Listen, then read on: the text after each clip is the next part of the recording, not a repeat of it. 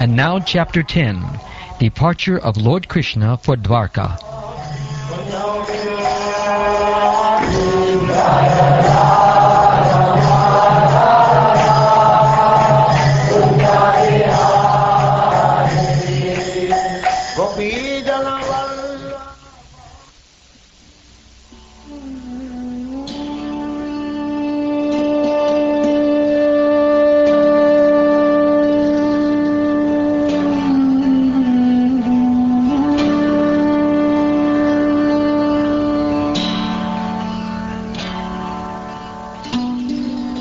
Shonaka Muni asked, after killing his enemies who desired to usurp his rightful inheritance, how did the greatest of all religious men, Maharaj Yudhishthira, assisted by his brothers, rule his subjects? Surely he could not freely enjoy his kingdom with unrestricted consciousness. Sutta Goswami said, Lord Sri Krishna, the Supreme Personality of Godhead, who is the maintainer of the world, became pleased after re-establishing Maharaj Yudhishthira in his own kingdom, and after restoring the Kuru dynasty, which had been exhausted by the bamboo fire of anger. Maharaj Yudhishthira, after being enlightened by what was spoken by Bhishmadev and Lord Sri Krishna, the Infallible, engaged himself in matters of perfect knowledge, because all his misgivings were eradicated. Thus he ruled over the earth and seas, and was followed by his younger brothers. During the reign of Maharaj Yudhishthira, the clouds showered all the water that people needed, and the earth produced all the necessities of man in profusion. Due to its fatty milk bag and cheerful attitude, the cow used to moisten the grazing ground with milk. The rivers, oceans, hills, mountains, forests, creepers, and active drugs in every season paid their tax quota to the king in profusion. Because of the kings having no enemy, the living beings were not at any time disturbed by mental agonies, diseases, or excessive heat or cold. Sri Hari, Lord Sri Krishna, resided at Hastinapur for a few months to pacify his relatives and please his own sister Subhadra. Afterwards, when the Lord asked permission to depart, and the king gave it, the Lord offered his respects to Maharaj Yudhishthira by bowing down at his feet, and the king embraced him. After this, the Lord, being embraced by others and receiving their obeisances, got into his chariot. At that time, Subhadra, Draupadi, Kunti, Uttara, Gandhari, Dhritarashtra, Yuyutsu, Kripacharya, Nakula, Sahadeva, Bhimasen, Domya, and Satyavati all nearly fainted because it was impossible for them to bear separation from Lord Krishna. The intelligent, who have understood the Supreme Lord in association with pure devotees, and have become freed from bad materialistic association, can never avoid hearing the glories of the Lord, even though they have heard them only once. How then could the Pandavas tolerate his separation? For they had been intimately associated with his person, seeing him face to face, touching him, conversing with him, and sleeping, sitting, and dining with him. All their hearts were melting for him on the pot of attraction. They looked at him without blinking their eyes, and they moved hither and thither in perplexity. The female relatives, whose eyes were flooded with tears out of anxiety for Krishna, came out of the palace. They could stop their tears only with great difficulty. They feared that tears would cause misfortune at the time of departure. While the Lord was departing from the palace of Hastinapur, different types of drums, like the mridanga, dola, nagra, danduri, and dandubi, and flutes of different types, the veena, gomukha, and beri, all sounded together to show him honor.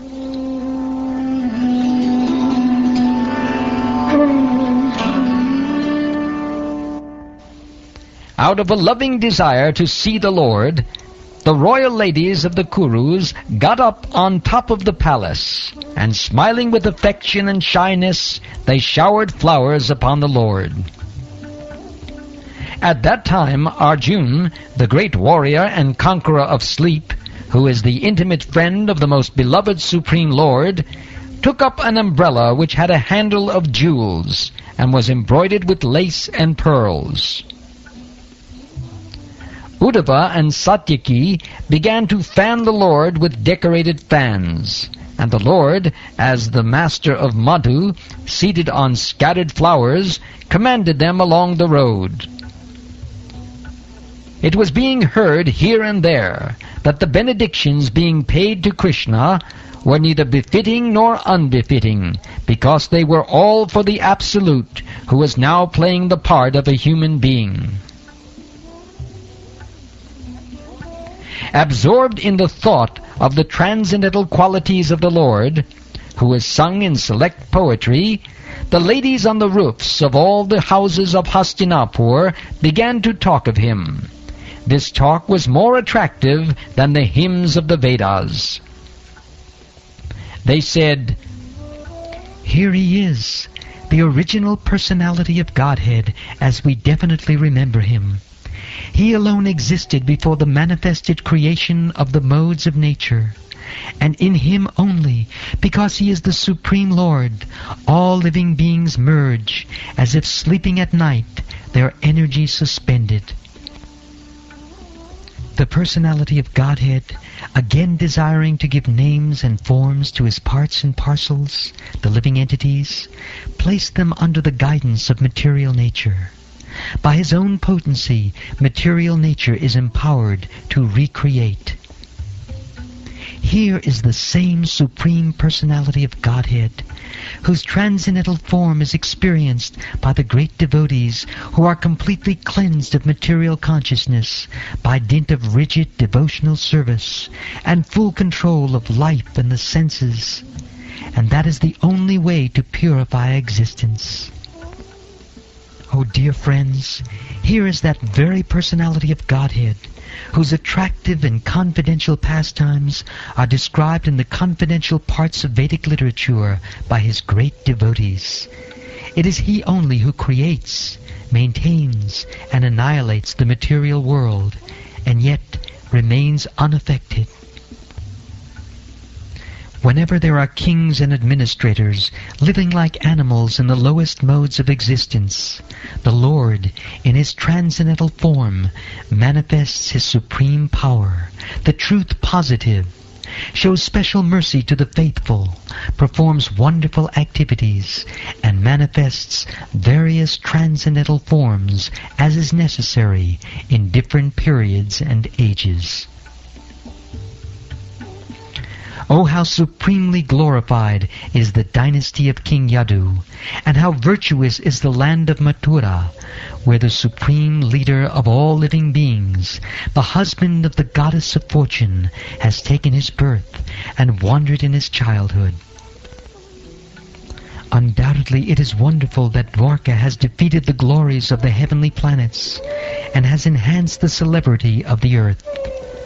The inhabitants of Dwaraka are always seeing the soul of all living beings, Krishna, in his loving feature. He glances at them and favors them with sweet smiles.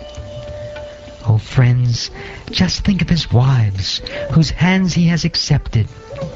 How they must have undergone vows, baths, fire sacrifices, and perfect worship of the Lord of the universe, to constantly relish now the nectar from his lips by kissing. Of Rajabhut, just by expecting such favors. The children of these ladies are Pradyumna, Samba, Amba, etc. Ladies like Rukmini, Satyabhama, and Jambavati were forcibly taken away by him from their Svayamvara ceremonies. After he defeated many powerful kings, these were also forcibly taken away by him after he killed Bhaumasura and thousands of his assistants. All of these ladies are glorious. All these women auspiciously glorify their lives despite their being without individuality and without purity. Their husband, the lotus-eyed personality of Godhead, never left them alone at home. He always pleased their hearts by making valuable presentations.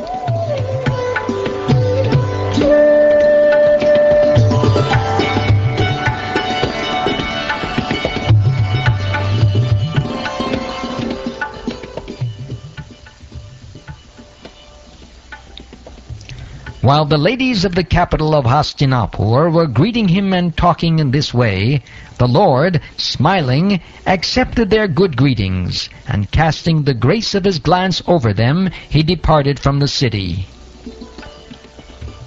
Maharaj Yudhishthir, although no one's enemy, engaged 4 divisions of defense, horse, elephant, chariot, and army, to accompany Lord Krishna, the enemy of the Asuras or demons. The Maharaj did this because of the enemy and also out of affection for the Lord. Out of profound affection for Lord Krishna, the Pandavas, who were of the Kuru dynasty, accompanied him a considerable distance to see him off. They were overwhelmed with the thought of future separation. The Lord, however, persuaded them to return home, and he proceeded towards Dwaraka with his dear companions. O Shonaka, the Lord then proceeded towards Kuru Jangala, Panchala, Shurasena, the land on the bank of the river Yamuna, Ramarvata, Kurukshetra, Matsya, and Sarasvata, the province of the desert and the land of scanty water. After crossing these provinces, he gradually reached the Sovira and Abhira provinces, then west of these reached Dwarka at last. On his journey through these provinces, he was welcomed, worshipped, and given various presentations. In the evening, in all places, the Lord suspended his journey to perform evening rites. This was regularly observed after sunset.